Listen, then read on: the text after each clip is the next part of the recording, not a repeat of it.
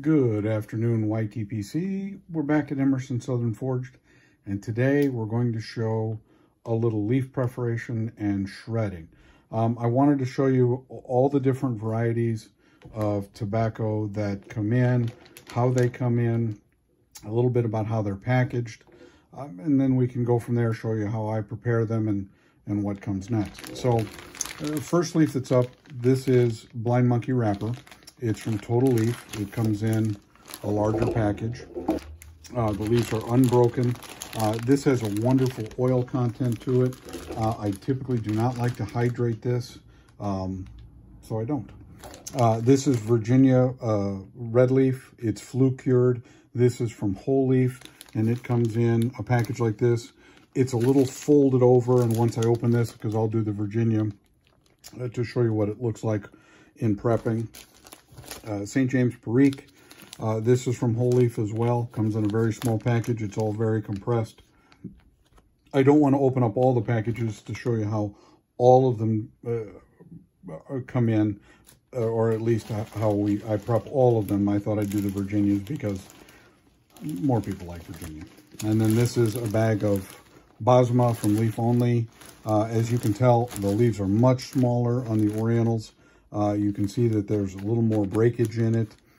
This is one of the tougher ones to work with just because the pieces get very small the farther down into the bag you get.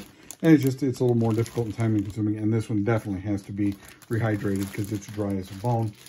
And then the one that I dislike the most to shred is Latakia. And a package of Latakia comes like this.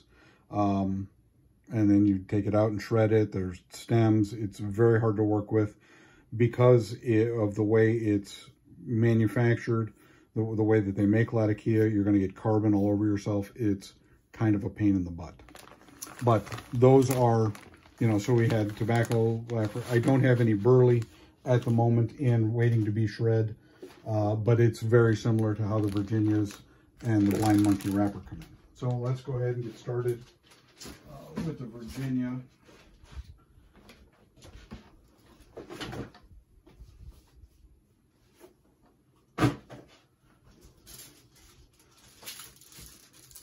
Notice I have a large cutting board that I use. It just gives me a little advantage because it raises it up a little bit. And then I cover it with wax paper so that I don't get, thread all over everywhere. And I like to use wax paper. It makes my life simple and easy. In case any spills over onto the cutting board, it doesn't get contaminated with anything. We'll put the rubber gloves on. And I have a specialty set of shears just for trimming tobacco. And it's just because I don't want to use it for anything else. Okay, so let's take a leaf out. Now there's going to be some jerky camera movements here in a little bit simply because I'm going to spin it around. My desk here in Tiny House Living has a pull-out tray table where I use to shred, so I can sit at my desk and keep it reasonably compact, and the way I like to do things. So on the Virginias, what I like to do is you open the leaf up a little bit and see what you've got. And you can see this leaf it's got a couple of holes in it. It's not perfect. And what I like to do is just take the shears and just start cutting along the main stem. Now, some people, if you're really pressed for time, you can just rip it off. And then what I do is I take it and cut it into about 4-inch slices. It makes it a little easier to get through the press. You don't get it long and stringy. And then here are some of the secondary, like the capillary stems. And these are too big to go through the manual budget shredder that I use. By the way, someday I'll tell the story of customer service in one of the tobacco houses and how not to respond to your customer that bought one that had a flaw. So here we've got it cut down. And then I take it and set it in a bowl. So I go through all the leaves and do this process, and I'll do another one just so that you can see. And as you can see here, these smaller stems are fine. This leaf doesn't have a ton of the larger secondary stems. These will go through no problem at all. And we just trim this off. I hope everybody can see this okay. Looks like we're doing all right. We haven't hurt anyone or hurt myself. And the reason why I cut them into 4-inch pieces, when we start shredding, it makes it a lot easier to get the right length of, you don't want the piece to be too long because then it gets stringy. You've seen me fight Latakia, or I'm sorry, Perique, because I cut those too long, so it's long cut Perique unintentionally on my part, but okay, so we've got that. And we'll trim that down to about 4-inch pieces. And we'll put those in the bowl. And I have a trash can underneath my desk to keep the stems. Now, you know, when you're dealing with whole leaves, not every leaf is going to be perfect. You're going to get some duds. It's okay. And here I'm just pulling this one off. And that's an acceptable method as well. You know, everybody does it their own way. And I'm not trying to tell you that there's a right way or a wrong way. This is just the way that I do it. That makes it more convenient for me. And all these little pieces that are on there, we can pull those off, and those certainly make it a little bit more manageable. All right, we've got that. Now we're going to make an incredibly awkward camera turn. Get you over here, looking down at the shredder. And again, I've got the, let's see if we can pull that back just a little bit. Okay. So now we're looking down at the shredder, and I'm moving, and as you watch, drop it in, and you can see the pieces coming out. And you'll notice on this that I'm using an 8mm shredder. I like the cut that you get with 8. I have a 1mm too. It just depends on what tobacco I'm doing. And I will tell you, if you fold it in half like this, so you take the 4-inch piece and fold it in half, you'll get a much, you'll also cut your glove. There you go. You'll also cut your glove. And you can start to see, you know, we did 2 leaves. I've run a couple of pieces through now.